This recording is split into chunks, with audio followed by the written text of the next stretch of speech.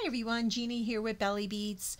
Here today to bring you a tutorial of a throwback from the 90s, a material that I used often, and that is wallpaper. I used this material so much, I created jewelry out of it, and I loved working with it. I used to attend the craft shows, and the earrings and the bracelets came out beautiful. And I loved working with it because if you notice, it has like a satiny, if you know wallpaper, of course, it's all satiny, and it actually feels like it's embossed. And it did allow me to create some awesome jewelry. And I just love the patterns. You can obtain any of these wallpaper sample books from any wallpaper store, and they throw them away anyway, so you're recycling. And all you have to do is go in and ask them, and they will definitely give them to you. They'll be happy to give them to you because they have to throw them out anyway.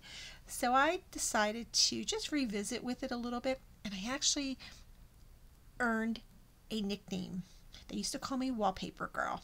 So when I was at a craft show recently, someone yelled out, "Wallpaper Girl," and it was just so funny. It just brought me back in time.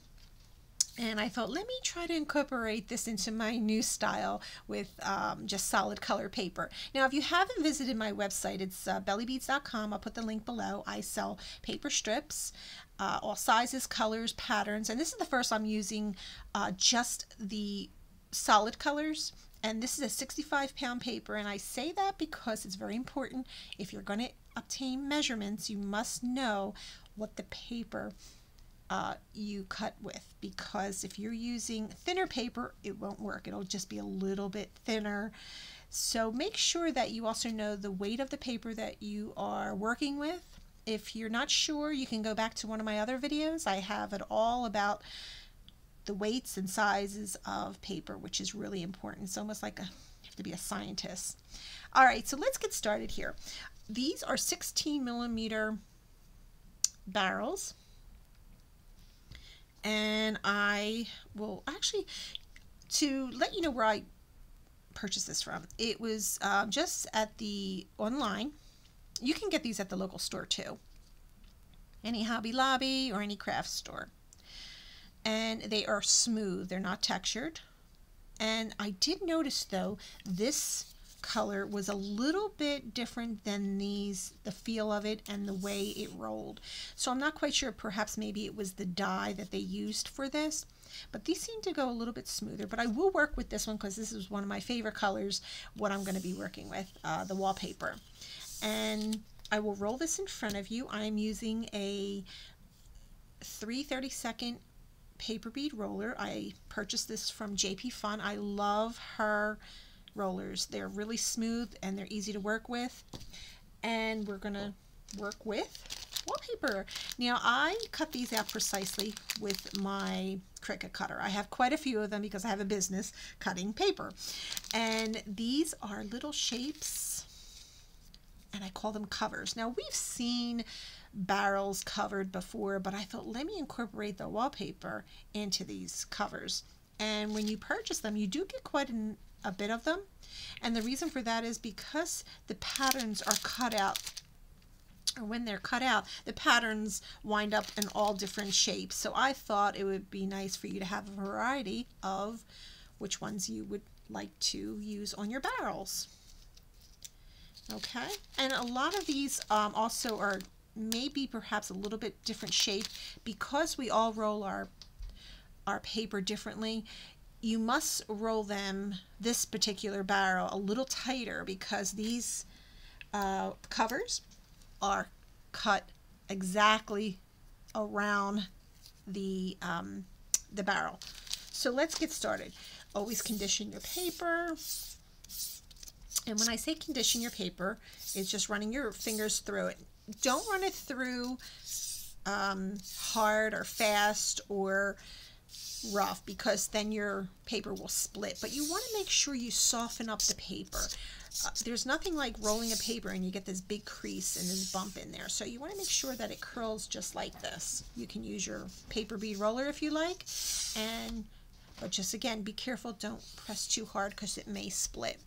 You want to go ahead and make sure I'm in the camera there. Okay. and roll.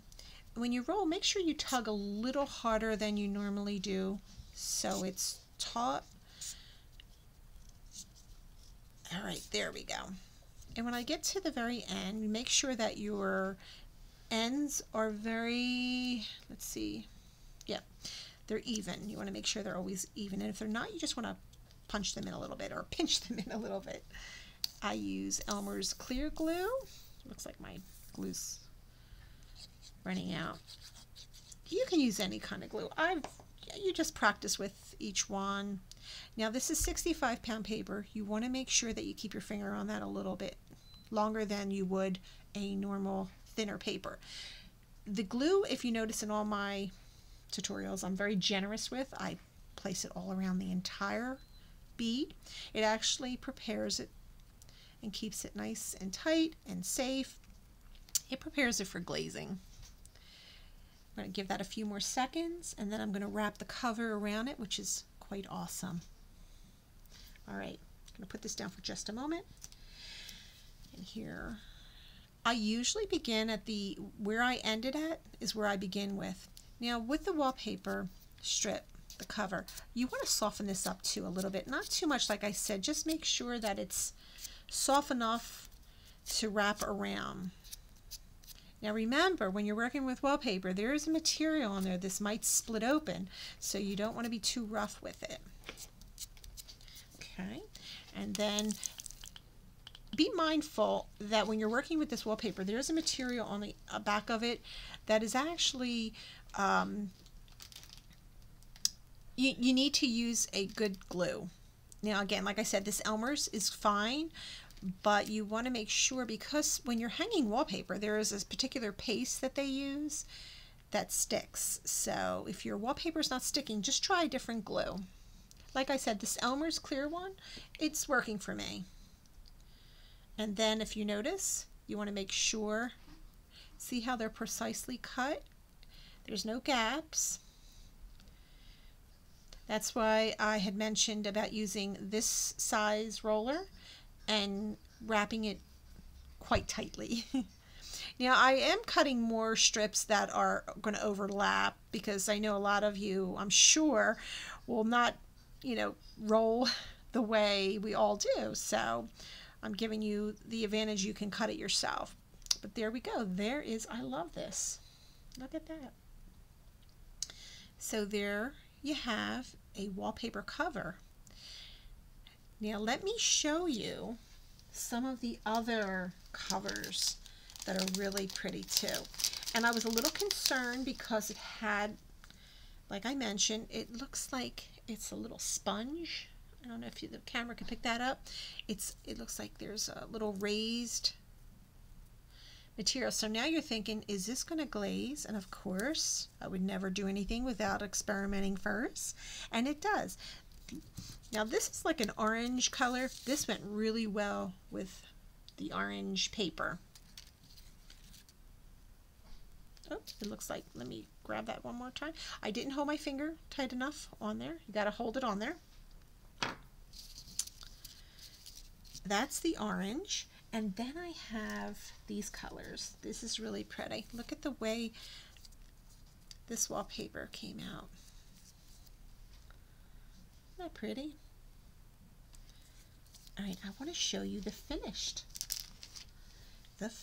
one. And they're still on the string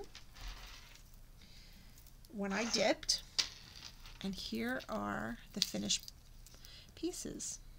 I'm gonna cut this open so you can actually see it. But before I do, I want to show you that what I use to dip them. PC-Petrifer. Okay, this is the PC-Petrifer. I dip it once. You can dip more than once if you like, but I just dip once. And then I use my polyacrylic. This comes in clear satin. It comes in high gloss, whatever you like. But I don't dip it in the polyacrylic. I actually brush it on. And when I say brush it on, I'm not talking about one by one. These little loops that I've created on the string, I attach it to a hook, and I just make this a little bit more tighter and I brush it on. I brush on the polyacrylic, which makes it so much easier because then I can get into the little cracks and crevices, which is really kind of cool. So that is one of them. And here's another one.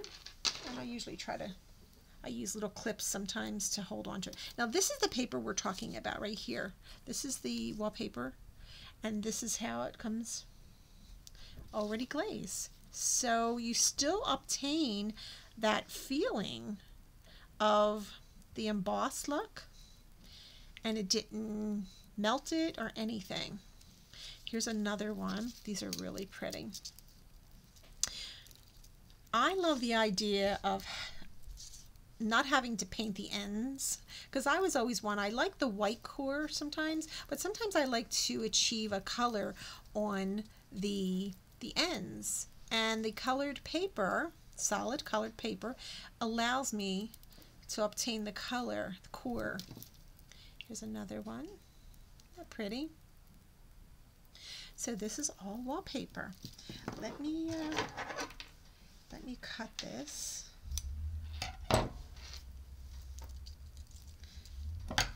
Cut this piece and show you